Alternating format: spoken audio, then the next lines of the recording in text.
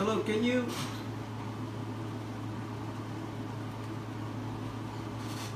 there you go. Okay, now I actually see my screen.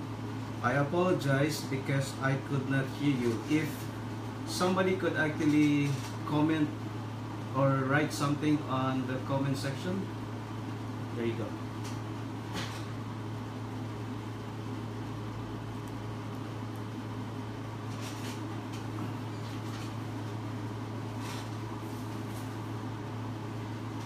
Okay, good evening everyone. For people who are actually in the US, for people who are in the Philippines, magandang gabi po sa inyo.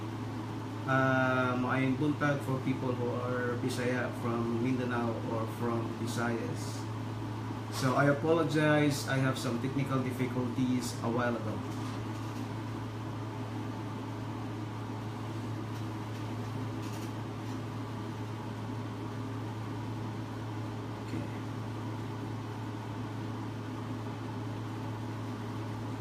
Okay, our topic for today would include or would cover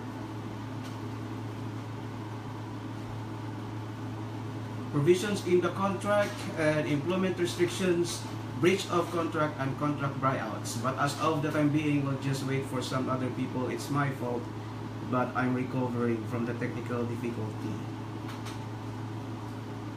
So again, if you have some questions, pakisulat lang sa baba so I could actually cover them. Though I have gathered some of your questions earlier, so I will try to make my best to answer the questions below.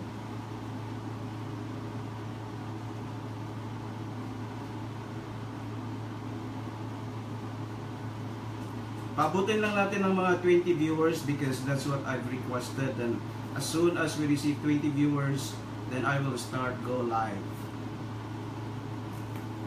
There you go, we're gaining.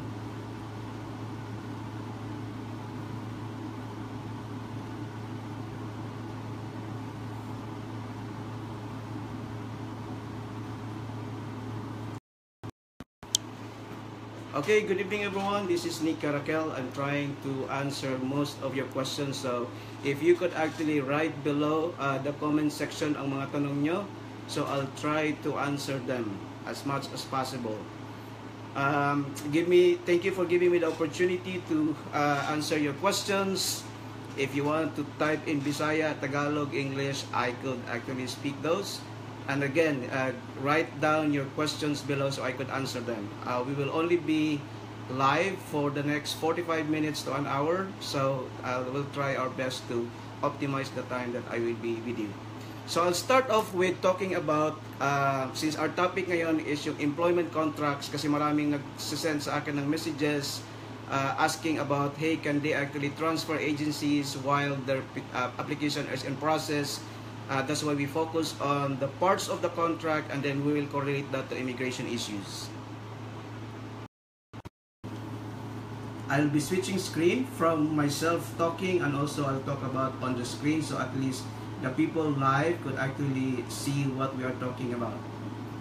The general rule for contracts is it serves as the law between the parties. So ibig sabihin, pag binagyan kayo ng kontrata and you sign the contract, then whatever terms and conditions stated in the contract serve as the law between you and the preparer of the contract. So in this case, it could be your employer, potential employer, or the agency that offers you the contract, and then as soon as you sign the contract, that it binds you. And we'll talk about what that meant as we go along. One important provision in your contract is the effectivity date of the contract. This is the start of the contractual obligations, meaning, ang ibig sabihin nun, yung potential employer nyo, as soon as you sign the contract, would now start filing the petition, and the employee is subjected to the restrictions, and we'll talk about specific restrictions later. So, ibig sabihin, kung kunwari sinabi ng restriction ng kontrata nyo na you could not enter into any other contract with another agency or direct employer, then that binds you. So, if you breach that agreement, then damages, you are now subjecting yourself to damages. This is not the start of the employment. So, hindi ibig sabihin na nag-sign na kayo ng contract na kayo ng employer. So, I just want to take time explaining yung effectivity ng contract at saka yung start an employment. When you sign the contract, it doesn't mean that you are already employed. It only means that kung ano yung mga terms ng kontrata nyo will bind you and the employer. So, yun yung klaruhin ko lang ha. And again, once you sign the contract, this will now trigger the employer or potential employer nyo na magpa-file na ng petition. They will now hire lawyers to file the labor certification or file the petition itself to USCIS. While time being, you are now committing and waiting for your priority dates. Again, this is not the start of your employment. Another important provision in your contract is the employment period. Let's talk about first yung pre-employment. So in the case of nurses, ito yung time na sinasabi ng potential employer nyo that you need to pass the RN NCLEX or else you have to get all the state licenses, and then you will be interviewed and accepted by the potential employer or agencies. This is when by the time na nagpa-process pa lang kayo ng inyong papers waiting your priority dates. Okay? There is one specific question na na-receive ko. Pwede ba daw mag-process ng petition na wala pa kayong wala pa kayong license from the state that you intend to work for? No, you cannot. If you don't have the required licenses required for you to work as an RN in the United States, then the petition will be denied. No? So you really have to equip yourself, look into the state where you intended to work for, and then get the required licenses. Another question that is whether or not sino ba daw ang magbabayad ng expenses related to obtaining all these licenses. Now, there is no requirement for the employer to cover those expenses. Though some employers, ang ginagawa nila, ino-offer nila na we will reimburse you for the expenses that you spent in taking your NCLEX, IELTS, or obtaining your state licenses para lang mainganyo kayo na mag-apply sa kanila instead of going to other agencies. But as far as the law is concerned, there is no requirement by the employer to pay for those expenses. Obligasyon mo yun. Okay? Now, again, ibabalik ko lang, you have to equip yourself, you have to have your NCLEX, pumasa ka na doon, you have your state licenses covered so that it will be a smooth journey for you. Next topic would be meeting minimum requirements to pass the embassy interview. So, ibig sabihin, hanggat hindi ka pumasa sa interview for your green card, you are not hired yet. No? So, these are the pre-employment conditions. Then, pass the green card interview. At the interview mo, you can still be denied if the officer will not be convinced that you have all or that you pass all the minimum requirements para dun sa green card application mo. So, in the contract later, pag-usapan natin na may mga requirement kayo that you have to maintain direct patient relationship, else your visa will not be approved. That is very important, no? Pero sa tagal kasi nang hinihintay nyo, minsan nagtitake kayo ng jobs other than the nursing, tapos nawawala kayo dun sa requirement that you have to have the direct patient relationship for the last 12 months. Unfortunately, that can be a ground for the denial of your green card embassy interview. Now, other reasons bakit madideny ka sa embassy is because lack of documentation or lack ng potential employer mo. So, ibig sabihin, posibleng nagbago ang job description mo, instead or different from the one that they filed at the labor certification or nung initiate nila yung petition mo, and then that can also be a ground for the denial. Yes, I will be talking about the buyout issues later, Joshua. We'll just talk about the pre-employment first. Okay? So, as of this stage, hanggat hindi mo makuha yung green card mo, at hindi ka papasa doon sa embassy, your contract or your employment has not started yet. So, ang question na ngayon is, the employment start? When you read into your contract, your employment can actually start upon completion of the employment conditions. Ibig sabihin, meron ka ng state licenses, pumasa ka na sa NCLEX, sa IELTS, sa visa screen, and then you already have gone through the embassy and you already passed, and you have your immigrant visa or you have your work visa already given to you by the embassy. Then, the employer can actually say, now your employment started with us.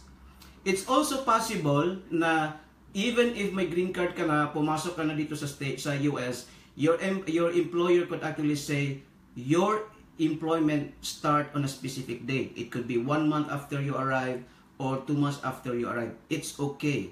But then again, remember na ang terms of the contract serve as the law between the parties. So it doesn't mean that it is a breach of contract kung kunwari hindi pa obligated ang employer nyo to start the employment depending on the terms of the contract. Okay, may tanong dito. What if daw dumating na sila sa Amerika, may green card na sila, pero ang tagal ng pagdi-deploy sa kanila ng employer? Does that really is it considered a breach of contract? Unfortunately, what defines breach of contract are the terms of the contract. So kung sinabi ng kontrata nyo na the employer is obligated to give you specific job upon arrival in the US, then 1 month pass, wala kayong then it's a breach of contract. Pero if there is no guarantee by the employer na upon arrival nyo sa US madi-deploy kayo agad, then that will not be considered as a breach of contract. So again, at this point in time, kalorihin ko lang, the effectivity of the contract is different from the employment start date. And that will be very important when we actually talk about buyouts and restrictions later.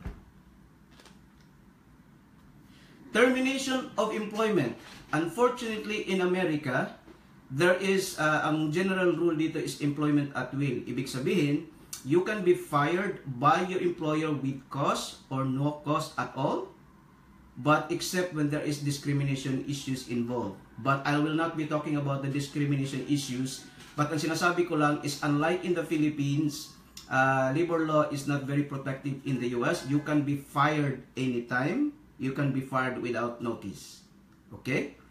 And if you fire them, it's not considered a breach of contract. Now, your contract with your potential employer or employer can also be terminated upon the expiration date of the contract. When you read into the contract, may sinasabi doon na you will be considered as an employee ng company nyo after 3 years or after completion of X number of hours of duty sa employer nila. Or kung silent ang kontrata nyo, then you are considered an employee for as long as you keep working there. Lastly, completion of agreed duty hours. Ito yung sinasabi nga natin na as far as you bound ka sa kontrata and they are saying you have to work with us for 10,000 hours, then you are considered an employee with them until that number of hours is completed. I will read some of the questions here. Attorney, the contract has no buyout clause. Okay, we'll talk about the buyouts later. Sir, my son is going age out po sa December. Ano po ba dapat gawin? I would recommend na kung mag-age out na yung mga anak nyo, you have to talk to your lawyer. There is a provision in immigration process that they could actually escalate the case kung ang one of the beneficiary will be aging out in the next 6 months. So talk to them. Joshua, pwede po ba installment ang buyout contract, attorney? Again, we'll talk about the buyouts later, no? Kasi you really need to understand kailan yung effectivity ng contract nyo, kailan nag-start ang employment nyo before we can only talk about the contracts or the buyouts. Okay, employment restrictions. Maraming nagtatanong sa akin. Ang kontrata, attorney, sinasabi sa akin that I cannot enter into another contract with another employer, agency, or private persons. Is it allowed? Yes, it is a valid provision. So, ang sinasabi dun sa kontrata, When you sign the contract, it says that you cannot enter into any other agreements for the next 2 years or 3 years. You are bound by that term kasi po meron kayo.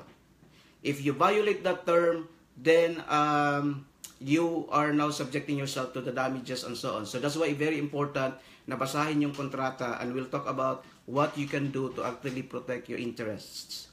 Second point dito sa restriction, you cannot accept other employment, direct or indirect, during the validity of the contract. So, minsan, the contract are stated in a different manner, whether ang cut-off nila sa 1 year or 2 years, 3 years, na hindi ka pwede mag-enter ng contract, would come from effectivity ng contract or from the start ng employment mo. You just really have to understand that para ma-protect yung sarili nyo. There is a question from Mark, attorney, do you tackle employment immigration by adjustment of status?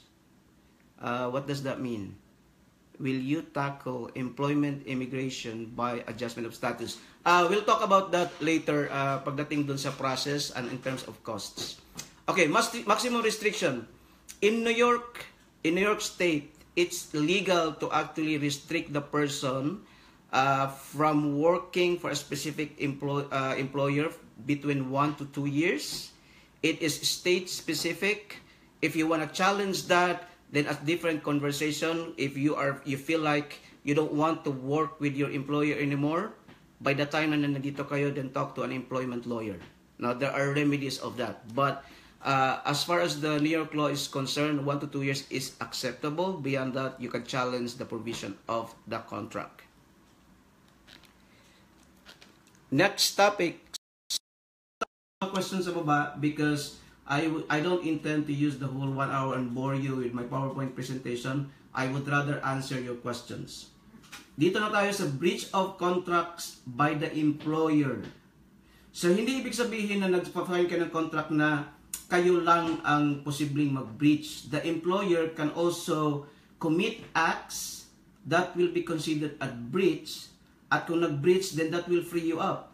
No? So, you will not be liable anymore under the terms of the contract. So, kunwari, yung employer nyo, hindi siya nagbabayad sa salary stipulated in the contract, then that's breach on their side. Inhumane working conditions, hindi ka tanggap-tanggap, nag-usap kayo na ganito lang yung working hours nyo, that you will be traveling X number of miles from work, from your home, and they violated that, then that will be considered a breach. So again, a breach of contract on the part of the employer, you will be justified in leaving the contract kasi sila ang may sala nung una. Okay? Non-compliance of minimum wage as far as the state and federal laws are concerned is also considered a breach of the contract. Okay? So, but kunwari ba may breach ang employer, what do you do? Do you file cases against them immediately? No, you have to be very diplomatic in this approach, no? So kung kunwari nakita na yung employer may mga violations ang employer different from the terms of the contract, then your first approach is talk to your employer and tell them that bakit hindi ko nakukuha yung mga pinapromise nyo. Now, if the employer doesn't listen to you after na ni-bring out mo yung mga breach nila, then talk to an employment lawyer, no? To protect yourself.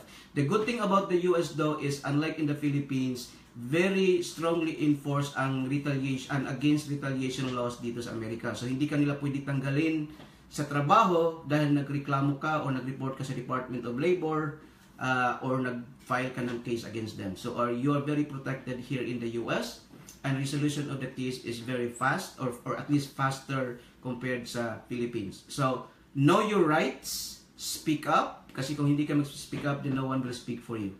So, but again, be diplomatic about this. Talk to your employer. My questions lang dito from Rosnald Richmond Sian. Attorney, can you give enlightenment on country of chargeability? Because, okay, we'll talk about that another day kasi hindi siya part ng employment at saka sa immigration issue. Moving on to the next topic. Ano naman yung mga examples ng breach of contracts by the employee? So, kunwari, ikaw naman ang nag-absent, hindi ka nagpapaalam, then that's also, there's actually certain days wherein the employer, depende ito ngayon sa employee policy, what we consider is a breach of contract, no? Kasi nga, you are bound by the terms of the contract that you will be working for them for 2 months, 3 months, and so on. Then, pag marami na yung absences mo, then that can be considered as a breach of contract. Violating restrictions. So, ibig sabihin, sinabihan ka na hindi ka pwede mag-enter into any other agency, pero nag-apply ka pa rin, you entertained their calls and their meetings, then that's violating of the terms of the contract. Then you are now subjecting yourself to the damages as provided in the contract. Okay? Failure to maintain employment conditions, kunwari licenses, kasi especially in America where licensing is very important and you fail to maintain that, then that could be considered as a breach of contract by the employee. And the employer could actually now have the legal right to ask damages from you kasi loss of income din nila yun and so on and so forth. Okay? Again, when there is a breach on the part of the employee, the employer normally resorts to diplomatic means. Ipapatawag kanila, HR will be intervening, and then kung matigas talaga ulo mo, the termination process might come in, and then you are subject to damages. Okay, my question dito. My last bedside nursing experience is back 2014. If ever may interview ako sa embassy by this year, for AB3 with just 6 months of recent nursing experience, okay lang ba yan? Okay, this is a very good, very important question, no? Kasi this relates to restrictions or at least requirements ng visa issuance or approval. When the employer kasi filed your petition, there is a job description related to the position being offered to you. At the time of the review of the application, they look into the requirements of the job, and if the job actually requires, let's say, 12 months of direct patient relationship, and in your case, 6 months ka lang, then basically, technically speaking, you are not eligible or you did not comply the requirements of the job. No? Pagdating sa interview, titingnan ulit ngayon ng officer kasi that's the requirement, that's the reason why the employer is asking certification from you whether or not you have that 12 months requirement for direct patient or kung anong mang requirement ng employer kasi they are justified to requesting that from you kasi that helps you get an assurance na ma-approve ka or ma-issue yung visa. So you really have to honor whatever requirements the employer is asking you as far as the technicality ng requirements ng position mo. So whether it's a number of hours of direct patient requirement or specific licenses or specific certificates, it is your obligation to maintain that or obtain that. Now, question, pag hindi ka ba pumasa sa interview, will that be considered a breach of contract on your part? Not necessarily, no? Kasi you are bound by the terms na, okay, the employer may refile an application for you until such time that you obtain the required requirements or skills, or the employer may actually say, hindi na lang natin ipagpatuloy yung petition sa'yo, they will actually ask somebody else or pursue an application of other applicants. No? But if your employer is actually nice and kind enough to actually say, give yourself time and then apply again, then it is your obligation to actually prepare yourself or cover your basis as far as the requirements are concerned. They can always refile. Now, there are cases then na hindi sila pumasa, pero when they actually pass or they actually entertain another agency, this time pumasa sila. Now, can employee A file a case against you for damages? Yes, because you are not actually dealing with them in good faith. So, kung bumagsak ka sa unang interview because of lack of skills, and then nag-entertain ka ng B, then you have the obligation to at least tell the employee A na, I'm pursuing this against B, but you are subjecting yourself to damages because you are actually breaching the contract for playing bad faith. Question from Joey Amster. Attorney, in behalf sa mga baguhan, may I ask, ano po ba ang grounds of denial ng visa? Nakakatakot po kasing isipin na maghihintay namin ulit. Okay, so there's a lot of reasons bakit ma-deny ang visa mo. So it could be in the part of the employer, it could be part of the employee. Pinag-usapan natin a while ago na ma-deny yung visa mo pag kunwari hindi ka nagko-comply doon sa basic requirements ng job. No? So example, the employer were able to justify the approval of the petition kasi when they actually submitted your papers, nagko-comply ka doon sa 12-month direct patient requirement. But at the time of the interview, hindi ka nagko-comply doon, then you will be denied. Because at that point in time, you did not comply or you did not at least, hindi ka nakapasa doon sa basic eligibility ng job description. Now, another reason would be criminal issues o hindi ka pumasa sa medical exam. And the medical exam are very specific. So, sexual-related diseases can be a ground for the denial. If you have a criminal record, it also be a ground for denial. If you've been involved in an application that has or naging fraudulent ka sa application before, it could also be a ground for denial on your side. Now, may mga tanong sa akin na pag kunwari ba nag-apply sila ng tourist visa and it was denied or fiancé visa and it was denied, will it be a ground para ma-deny yung employment-based visa petition na? No, not necessarily. Unless may fraud involved dun sa previous application mo, your previous denial will never be an issue. From Gerald Sanggalang, attorney, what if you have a close relative, brother or sister who is overstaying in the US? Will it affect your EB3 application? No. But when you actually file your DS application online, you have the obligation to disclose that you have immediate family or family members here. There's a question there kung anong status nila. If you don't know, just tell them that you don't know. But if you know na green card holder sila or tourist visa holder sila, then you are obliged to say that. From Francis Tayog, attorney, if hindi ko na mabasa. Sorry. From Francis Tayag, attorney, if ang iyong employer di ko mabigyan ng work assignment, 4 months waiting already, is that considered a breach of contract from the employer? Okay, sinagot ko ito kanina. Depende kung anong sinabi niya doon sa contract. Kung hindi nag-guarantee ang employer that upon arrival in the US, mabibigyan ka agad ng trabaho, and then ilang months na wala ka pa rin trabaho, then that's considered breach of contract on their part for non-compliance of the provisions or promises nila sa contract. But if there is no provision in your contract, then unfortunately, it's not considered a breach. What's your remedy is, kausapin mo yung employer mo na you've been waiting for them for a long time, and of course, you have to live in America. Then they might give you a permission to look for other jobs, especially kung green card holder ka na, kasi wala namang restriction pag green card holder ka. So you could work for any other employers. If you are a green card holder, what prevents you from working for another employer is your contractual obligation, not necessarily on the immigration side. So on the immigration side, as a green card holder, you can work for any other employer.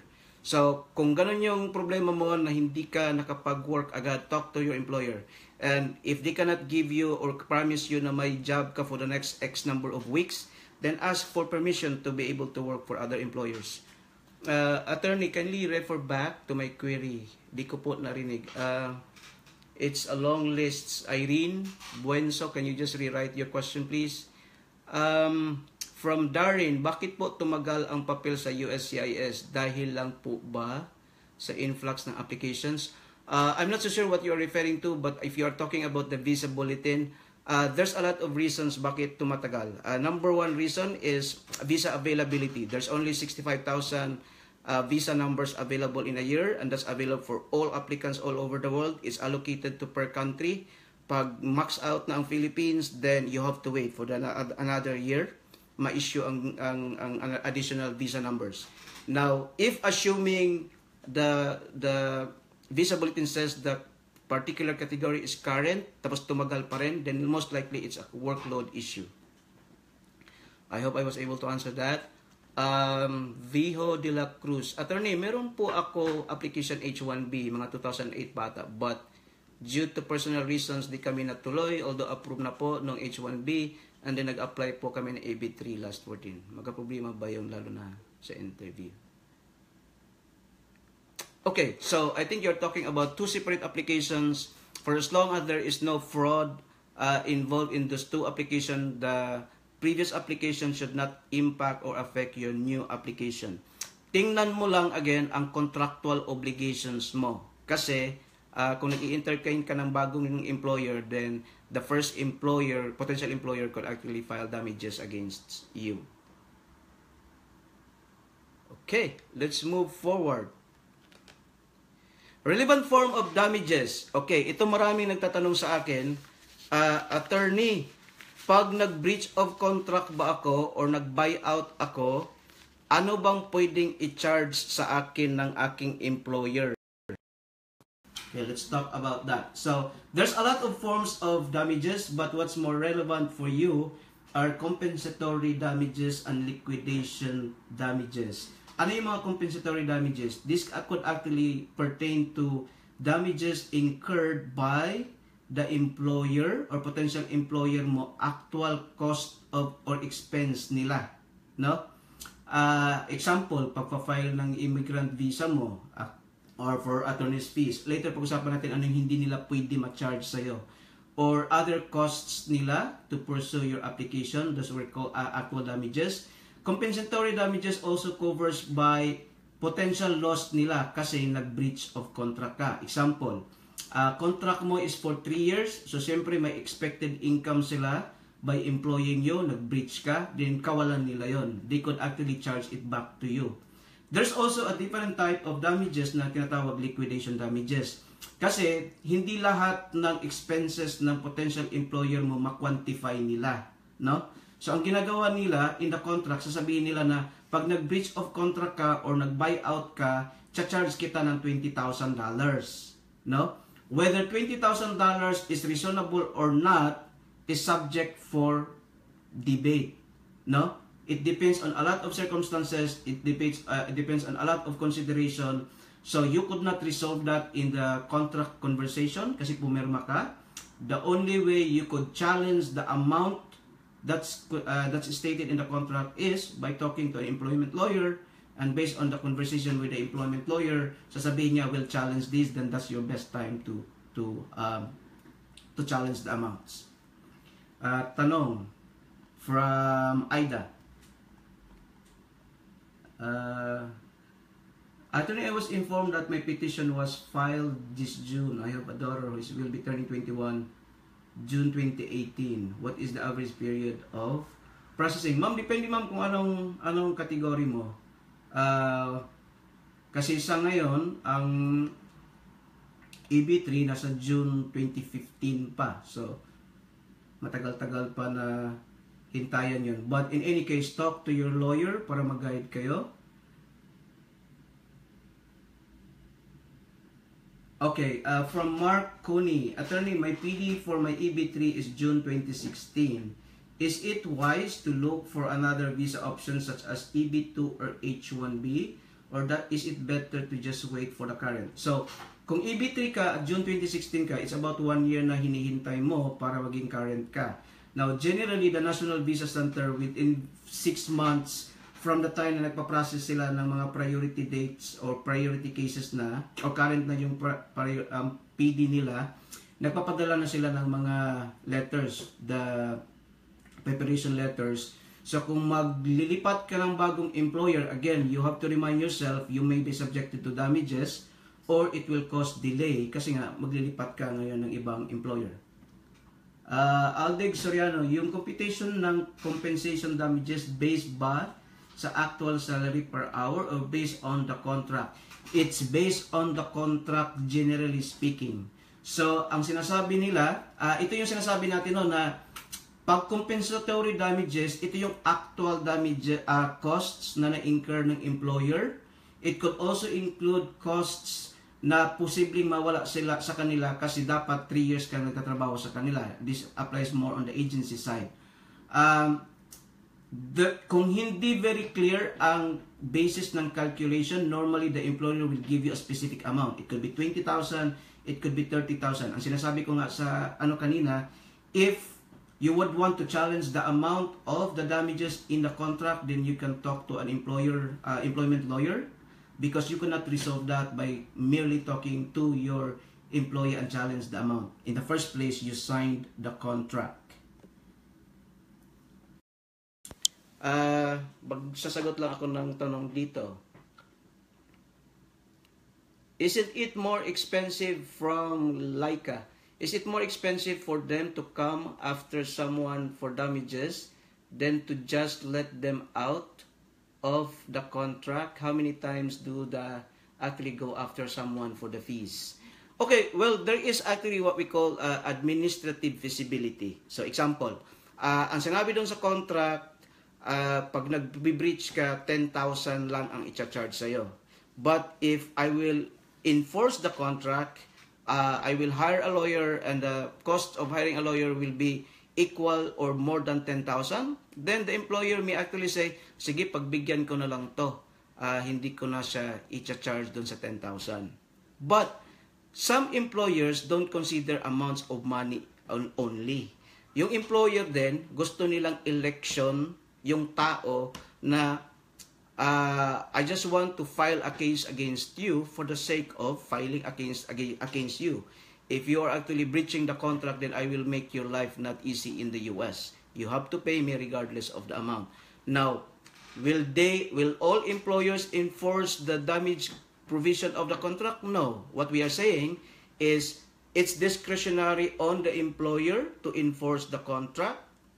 If they don't want to enforce the contract, then swerte ka. But under the contract, they have all the legal rights to pursue that against the employee. Jolie Beer, attorney, if under the contract, the penalty for the breach is set $10,000, does it mean that it can go higher? Kasi pwede pa sila magdagdag. Again, it really depends on the terms of the contract. When that time comes, I would recommend that you talk to a lawyer to review the terms. No? Kasi most cases, pag sinabi nilang 10,000 yung damage liability mo, chances are yun na lang yung i-charge nila. But kung mayroon pang other provisions that on top of the 10,000 mayroon silang idagdag, then you agreed to that provision. But to better protect yourself, ask a lawyer to review it for you. Because there are words used in the contract that you understood it differently in a layman's world, but has legal implications in your contract. So, before you sign anything, before you talk to your employer, if you are already decided to transfer to another employer and you thereby committing a breach of the contract, I would recommend you talk to a lawyer first before you sign anything. Estela Marie Castillo, attorney, NCLEX versus screen, airfare, attorney's fees, immigration, shouldered by the nurse and paid 75,000 to the agency employer. Is that legal? Okay, to better answer that question, Estela, you go back to the terms of the contract. Ang sinasabi natin kanina, visa screen, NCLEX licenses, legally, hindi obligated ang employer to pay that for you. If ikaw ang nagbayad nun, you cannot ask reimbursement from the employer unless sinabi ng employer in the contract na sila ang magbabayad nun. We'll talk about filing fees and attorney's fees in my slides, kung sino dapat ang nagbabayad. Now, you paid 7,500 to the agency employer. Is that legal? Again, if you sign the contract, whether it's 20,000, it's 50,000, when you sign the contract, then you agreed to the terms. If you want to challenge the amount stated in the contract, then talk to an employment lawyer. No? But that's too late already. You signed the provision. Now, kung i-challenge ng lawyer yan, then they will just challenge whether or not it's reasonable under the circumstances. Then, there's a lot of conversation on that. One question na lang for damages.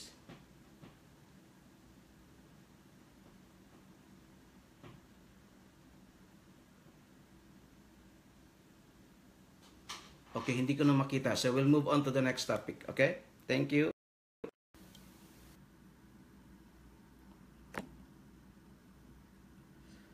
Immigration cost. Ito na yung maraming nagtatanong, no? As far as the immigration costs are concerned, employers shall shoulder the cost of filing the H-1B petition. So, yung cost involved nila na pag-labor certification, hiring and selection process, pagpo-post ng advertisement and so on and so forth, they cannot they cannot charge it to the potential employee. It's against the law. Now, some employers will actually cover all costs, including filing ng I-140 petition, including the premium processing, including the green cards. In most cases, potential employers will not cover the costs of the petition for dependents. So kung may asawa kayo, may anak kayo, sasabihin ng employer na kayo ang magbayad dyan, then they have all the legal right to charge that to you, or at least give you the full responsibility of paying the costs for your dependents.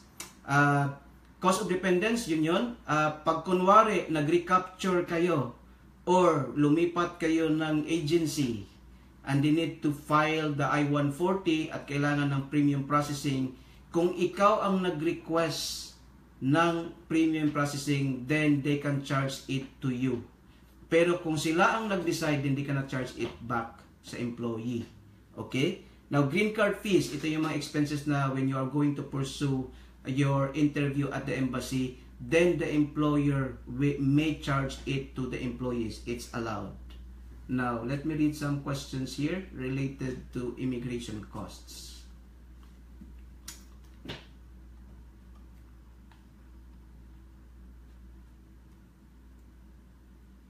Okay. Wala akong nakitang tanong. Let's go to the next topic. Contract buyouts. I'm already just maybe 3 slides away from my presentation. Buyout provision in a contract are per se legal.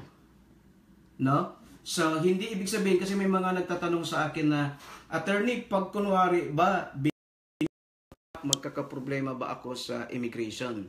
Well, it depends, no? And we'll talk about that in later. But, contract provisions per se are actually legal in for immigration cases. Subject to the potential effect to paying damages, no? So, kunwari, nag-decide ka ngayon na bibilhin mo yung contract for whatever reasons. Dahil ba may nakita kang new agency or hindi mo gusto yung agency mo ngayon and you're going to pursue other means of getting your green card, then you are subjecting yourself to potentially paying the damages as stipulated in the contract. We have one question from Justine Gonzalez. One of the agency in NYC, they asked for the nurse to pay all the costs. Is it legal for EB2, lawyer's fees, annual I-140, and etc.? So again, for the I-140, there is no law that actually prohibits the employer from charging it back. For your green card application, they may or may not cover that. They can charge it back to you. Ang hindi lang allowed sa kanila na i-charge sa'yo is the perm and the H-1B filing. So, I hope that's clear already.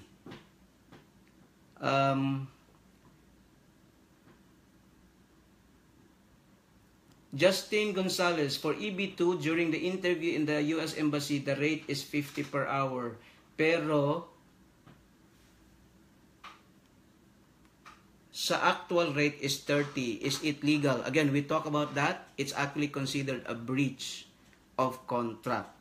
No? Because legally speaking, they are obliged to pay you what's written on the contract. Now, in actuality, again, just make sure na klaro ang basis ng calculation nila. Now, kung ang reduction from 50 to 30 are basically on withholding and other payment of benefits, then it could be a legal deduction, no? So, ang recommendation ko is talk to your employer first, ask for clarification bakit may difference from 50 to 30. If they could not explain it very well or hindi ka convinced na legal, then consult an employment lawyer. Francis Tayag, attorney, if mag-breach ng contract, mahirapan ang employee mag-apply ng citizenship.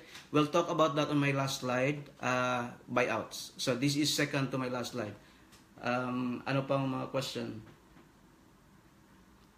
Janet Amaba. Sir, may I ask what are possible reasons why my I-140 approval takes so long? It was filed last August 2016. Until now, the status still received. Thank you.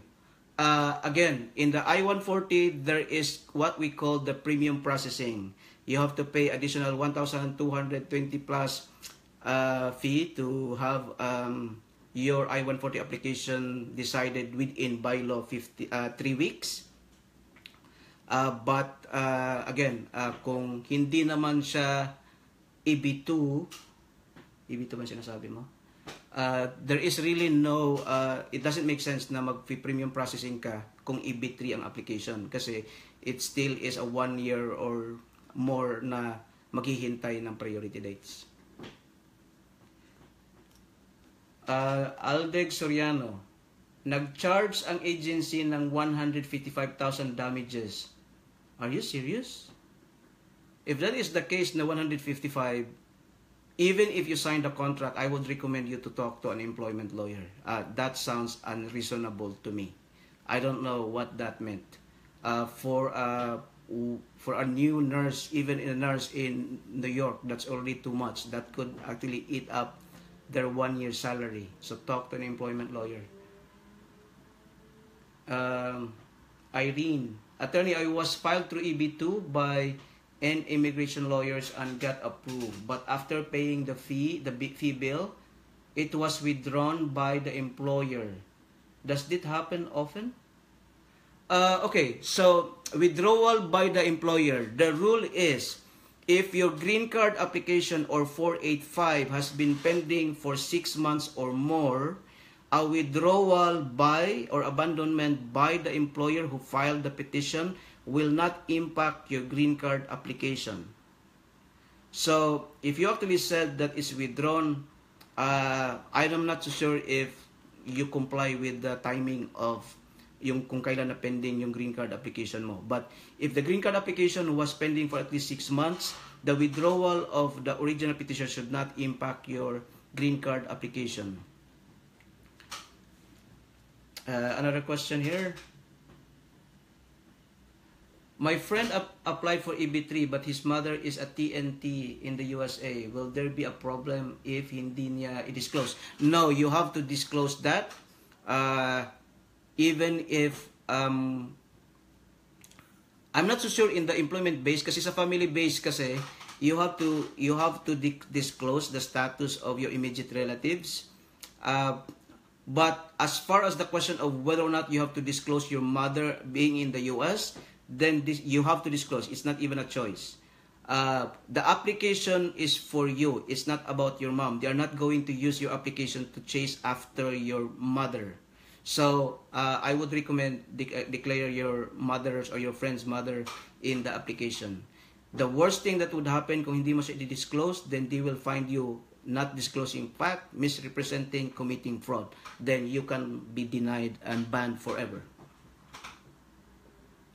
Aldeg Soriano, ano maximum damages? Again, it depends on the circumstance. No, the only requirement as far as the law is concerned is that the amount should be based on some reasonable assumptions. The problem is what constitutes reasonable depends on the circumstance. So it really is a case-to-case basis. So it depends.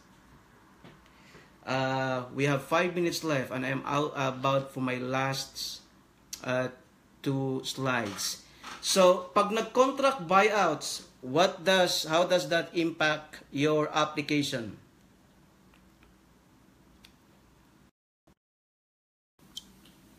Impact on immigration process. If you buy out the contract before the interview, then it may cause delay in the process because it requires recapturing the I-140. It means a new agency will be pursuing your application. In some cases, it may also draw suspicion because the petition may be placed into admin processing. No? So, if you are already in the process, may interview ka na, don't entertain buying out before the interview because it will not actually cost you any good. No? If you would want to pursue buying out the contract, I would recommend buying that when you are already here in America. No? And then if you would buy out the contract after obtaining the green card, in very rare cases, during your citizenship application, the officer may ask if you are still employed by your employer who filed a green card for you. Now, there's the primary reason why the officer would ask that is there are cases wherein some illegitimate employers will file cases or petitions for someone just to get a green card. Then after that, they would actually sell out the contract as opposed to buying out, and then file a new case for another beneficiaries. So I'm not saying that this happens all the time. In my case, when I applied for my citizenship, I was asked whether or not I still work for the same employer that hired or filed for or sponsored my green card. So yun lang yung implication doon. I just want to remind everybody, a buyout provision in a contract is per se legal. For immigration purposes, it might just cause suspicion in the minds of an officer, and they might actually put you some more time to dig into your previous application, and it cause some delay in your citizenship application. Okay. In my last slide. So in summary, a contract is the law between the parties. So when there is a contract being offered for you, and it sounds exciting, enticing, because you will soon be working in the United States, before you get into the excitement, I really would recommend that you talk to a lawyer to at least review the terms of the contract. Para hindi tayo dumating sa punto na nagrereklamo ka ngayon kasi charge ka ng $60,000 as damages or $150,000 for damages. In the first place, you signed the contract. Now, if you have concerns, talk to the potential employer. The best time to actually resolve or raise your concerns is before you sign the contract. Now, if you reach into an agreement, then at least convince the employer to say, can we include this in the contract para klaro? No? Now, if you don't have an agreement, then don't sign the contract. Because if you do sign the contract, then it may be too late for you to complain. Again, alam ko na sa Pilipinas, anything that you get a job offer from the US, it sounds like a better life for you. But again, before you get into the excitement, have somebody review the contract. I will just take some few questions here before I close this session. From Edward, Filipinas. Hi, attorney. What if during the process waiting for PD, nurse decided to withdraw application in present agency? What will be the application? Okay, so during the process, sinabi ko na kanina na whether is it before the green card interview or after, I will just go back to that slide. Okay? Before the embassy interview, it will cause delay in the process because you have to recapture the I-140 because there's a new substitution of employer. Then it might draw suspicion, placing your petition into administrative processing. If you want to withdraw from the process after you obtain the green card, that doesn't make sense anymore, but you are subjecting yourself to damages, and you might be questioned again during your citizenship application. One last two questions and I will close the session. And again, thank you very much for giving me the opportunity to explain or answer your questions. Topics outside employment contracts and U.S. immigration will be tackled in the next session. I will just post it in Lefora. It really based on the questions that's been posted to me. So last two questions. Marivic Koa, attorney, pag may approval po ba ng I-140 but na-abandon ng employer, and by checking the USCIS status, it says revoke the approval, does it mean na invalid na yung PD? Yeah, that actually means that they are actually within the time wherein your original petitioner could withdraw or abandon your application. So in that case, I would suggest that you reach out to them. Kung hindi sila sumasagot, then that justifies you to look for another employer. One last question. From Mark Concepcion. After completing the terms of the contract and you left the employer that sponsored your green card, will it affect your application in the citizenship? Again, if your terms of the contract had already been completed, and if the officer asks you in your citizenship application if whether or not you're still working for the same employer, tell them my contract is already completed, or at least the terms. So it will not raise suspicions at all. Because again, you are in good faith in completing. Why are there so many people crying or putting crying icons? This is just the first session that we will have. We will have more sessions in the future. Again, thank you very much. If you have you have more questions, just write down in the comment section. I will respond to them as soon as I can. And thank you again for giving me the opportunity. Good night.